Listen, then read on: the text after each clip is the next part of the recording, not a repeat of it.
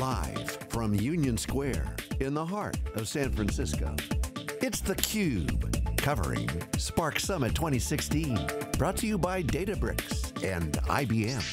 Now, here are your hosts, John Walls and George Gilbert. Welcome back to San Francisco. Here's theCUBE, continues our coverage at Spark Summit 2016. I'm John Walls along with George Gilbert. Glad to have you along here for the second day of coverage here on the show floor in the Hilton Hotel here in downtown San Francisco as we continue. Really what's been a fascinating couple of days. And we're joined by Ritika Gunnar now, who is the Vice President of Big Data and Analytics Offerings at IBM. And I like to look at her as, we're just saying, you're the futurist. You have all the cool stuff at IBM. So talk first off about your portfolio, Ritik, if you will, because you really are kind of the forward thinking, the leading edge of what's going on in terms of big data at IBM. Yeah, we were talking about how I am working on the next generation data and analytics technologies within IBM.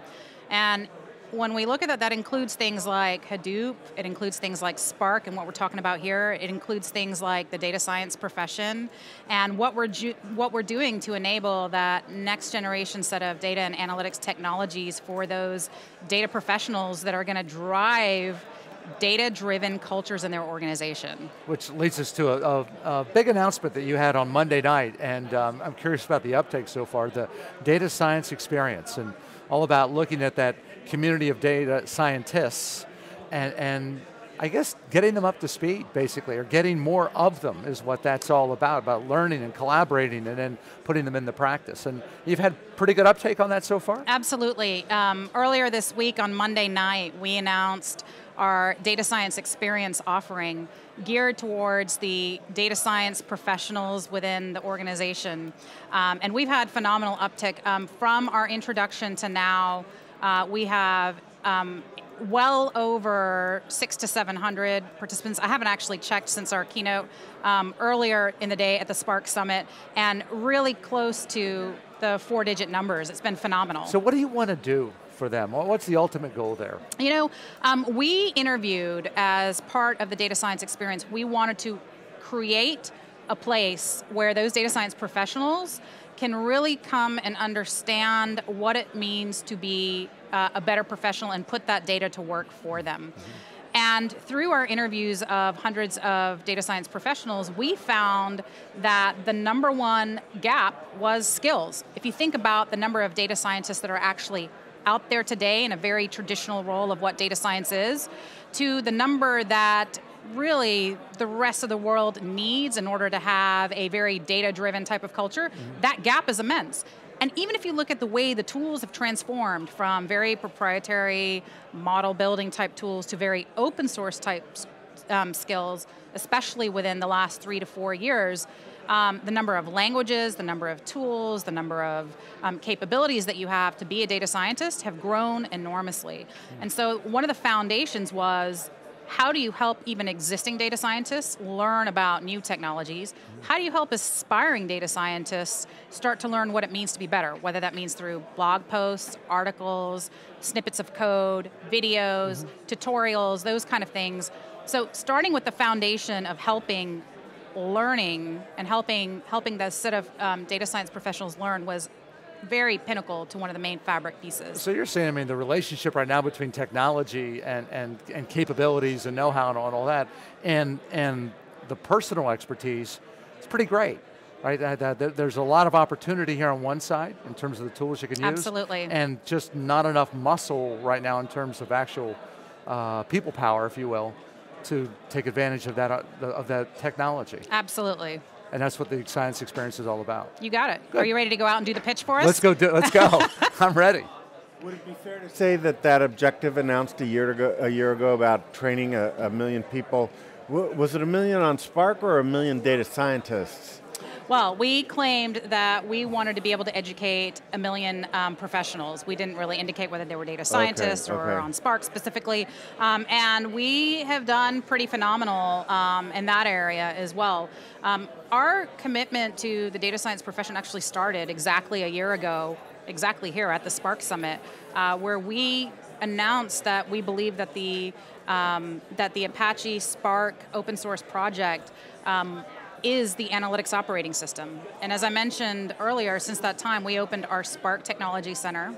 Through that Spark Technology Center, we went from just a few people that were committing into the community to well over 50 developers and 20 designers that helped contribute not only into the Apache Spark community code, but also helped a set of aspiring data professionals build applications based on Spark, and that has been phenomenal as well. And through that initiative, within the past 12 months, we are now the second largest contributor to the Apache Spark project. And that's been phenomenal progress in just 1 year. And the data science experience, if you think about what I talked about, if we announced that last year that Spark is the operating system, the analytics operating system, guys, what does every operating system need? Apps. And so, the data science experience effectively is that IDE, or the integrated development environment, to help the data scientist start building those applications. And so what might, there's two angles on this. A couple years ago, McKinsey came out with this authoritative report.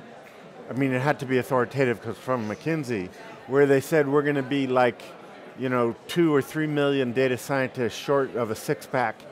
And some folks in the industry were like, I guess they don't really get software because software's point is it makes people more productive. Absolutely. So help us describe how the data science experience might evolve to make those data scientists more productive so that we don't need 3 million of them. Just like I said, that skills and that skills gap was something that we wanted to address. The other thing was this notion of allowing data scientists to be able to collaborate with each other. And so this notion of collaboration effectively means that you're learning very quickly from each other. You may not need as many because there's a foundation for you to start at. So if I developed a model or an algorithm or some set of capabilities, if I have a community where I can share that with the rest of my professionals, essentially I get started quicker and I don't need to do as much, right? Would that be something analogous to GitHub, but not for hardcore developers, but more for data scientists? Well, I mean, GitHub is absolutely a way to be able to share, if you will. Collaboration is a lot more than that. Collaboration is saying, through what I have in my development environment, I can actually work on projects together. I can work on multiple types of pieces together in an integrated environment. So it does share or take from that notion of GitHub, definitely, but it builds a lot more on that. Okay, so whereas in a previous era you might collaborate on a doc, now you might collaborate on a data science pipeline or a model or something. Exactly, okay. And then share that with the rest of the community to be able to do whatever they want with.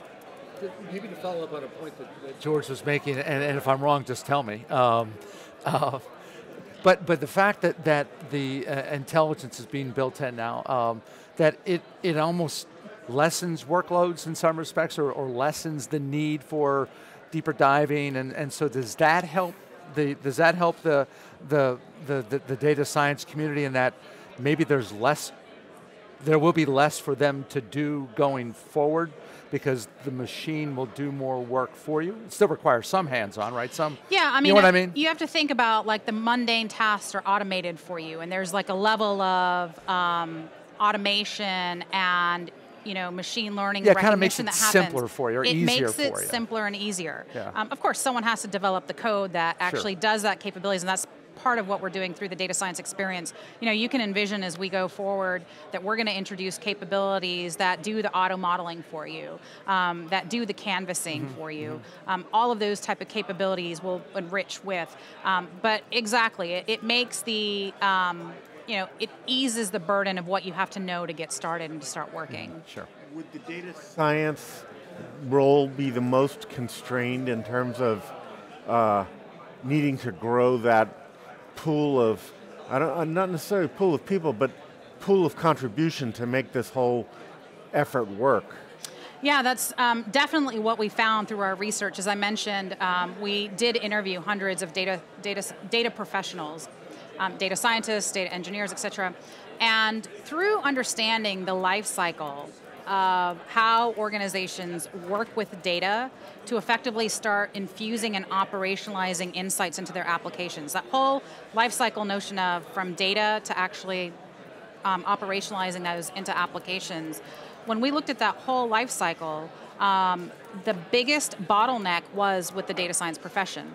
We actually came out of that research with the notion of 4 critical skills or types of people that are necessary in the organization for any data project.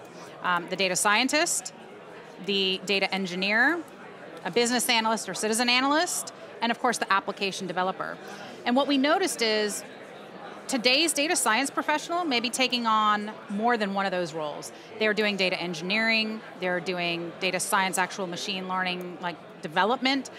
They're probably then even infusing that into some applications within their organization. So the boundaries of skills necessary for today's data science professional are a lot broader than what they traditionally were, and that's what we want to enable as well, because it's not just about knowing how to create an algorithm or create a model. To be a very efficient data scientist today, you need to be able to do multiple types of roles. And just to continue that thought, does that mean that you want to take a data scientist sort of perspective on the tool set, since that's the primary audience, but then extend their capabilities down that sort of food chain? Absolutely, so you can envision a set of capabilities where it's built for you, but works for us, where each one of us may be different professionals in the organization. Okay. And that allows the business to really accelerate what it means to be data-driven and to drive insights out of the applications that they create. So if you think about built for you, but works for us, that means that the business is operating much more efficiently, much more quickly, and is way more data-driven than they ever were. There's one question that we've been wrestling with, which is, what we love to term the legacy apps, which, in customer speak means the apps that work. And in some notions, probably. What happens when you operationalize these insights? With legacy apps, how do you plug those, actionable insights in without breaking them? I think Spark has helped tremendously in that area as well. Apache Spark has the ability to be able to connect data from everywhere, right? Whether those be those very operational systems or new type of instrumented data. And from our perspective, using that type of capability to be able to then go from a discovery of, let's say an organization has a hypothesis of, 1,000 different hypotheses that they want to be able to test. Using Spark, you can access all the data that you need to be able to have, but then go from that 1,000 set of hypotheses to maybe 10 that really have significant value. And from those 10, maybe you only really want to operationalize one. And so the ability to go from your hypotheses to discovering that 10 of them really matter to only one of them that you want to operationalize is something that we aim to be very efficient at. And that means you need to be able to collaborate across the multiple different data professionals within the organization. Well, you painted an interesting roadmap of what's happened the past year. Absolutely. And looking forward to seeing what's going to happen in this next year. And let's get back together in 2017 and see where this has gone, because there's no doubt that IBM has been huge wind in the sales of the Apache Spark project, and now what's become a real, it's the center, right, of the processing universe. Good. Always a pleasure to speak to you guys. Thanks for being with us. Thank you. Thanks for the time. We'll be back with more here from the Spark Summit 2016 in just a bit here on theCUBE.